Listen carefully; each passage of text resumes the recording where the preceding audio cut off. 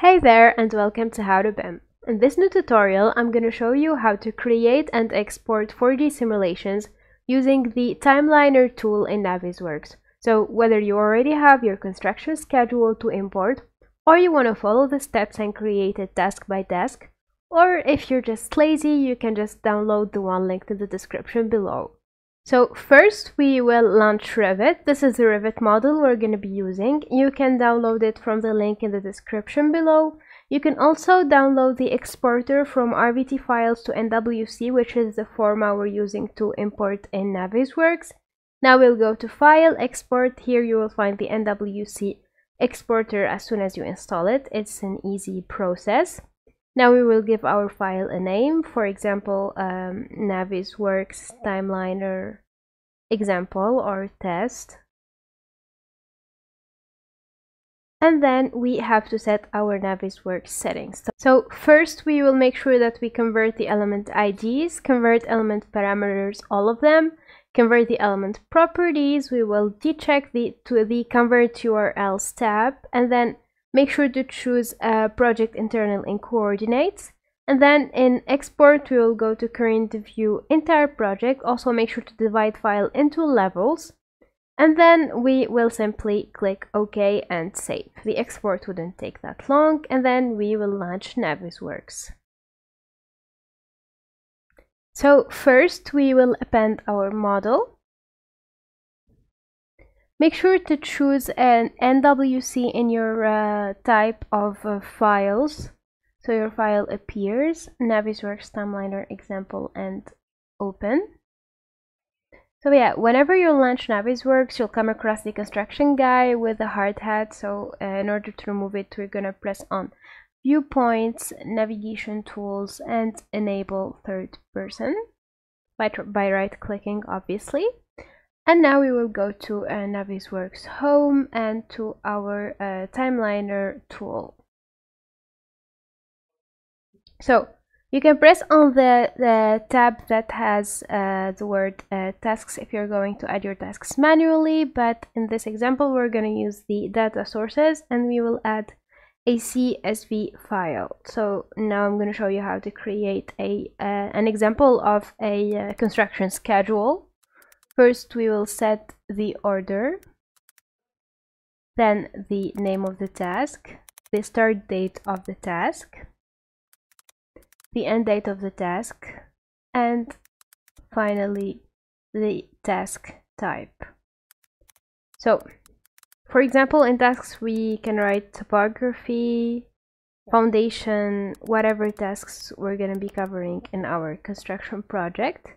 The start date, make sure that you set it as a date format.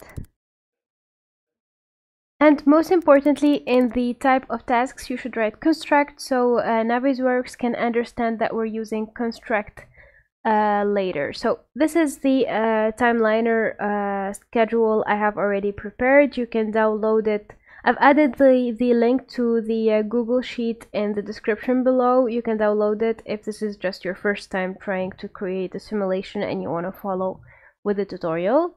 So make sure you save it as a CSV file so we can add it in our data source, CSV import, and we will open our CSV Timeliner.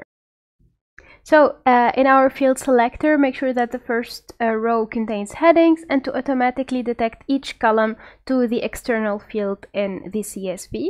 Then we'll go back to Timeliner, data source, and we will rebuild our tasks. We'll go back to the tasks tab. And here is our imported construction schedule with all the relevant data that we added in the CSV. The task type can be either construct, demolish, or temporary, but for this example, we're only going to be constructing from 0. The next relevant column is attached, in which we will be attaching sets from the model to each task. Okay, I have already shown how to attach or how to create sets overall in the first video in this playlist, but I'm gonna do it again since we'll need it in this video. You can watch the whole playlist if this is your first time using Navisworks. So yeah, now we're gonna do find item tool, and then we will choose in the category. In property, we'll go to category name. Condition will be equal, and then we will choose the value. This is the best way to select elements in the model. So the first thing we'll construct is the topography, obviously. So we'll go to find all, and it selected our topography. Next we will go to sets, and we will create our first set. We'll name it topography, and we will do the same thing to the rest of the steps or the elements in the model that are relevant to tasks. You can also use the selection tree to select elements from the model and link them to the task. For example, the standard view will give you the floors in order from foundation to top in your model, since we exported with including the levels in Revit. Also, you can choose by property if there's certain elements that has to construct at the same time in a more complex construction schedule. Ours is just basic and simple. So yeah, I have already created all the sets that I'm going to need in my simulation. And now we will start our attachment. We will be attaching every set to its relevant task, starting with foundation,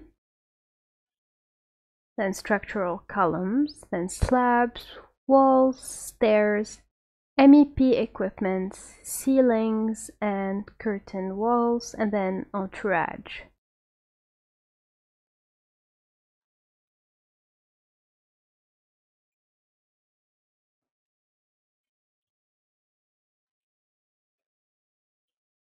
Next we'll go to configure. In here you can simply choose what to hide, what to appear, the transparency of each type of tasks and whatsoever.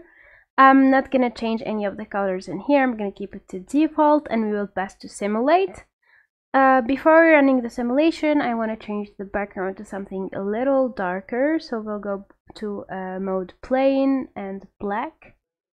Okay, now we will try to find the perfect angle so we can view our project being constructed. Now we'll go back to Timeliner and check the simulation settings.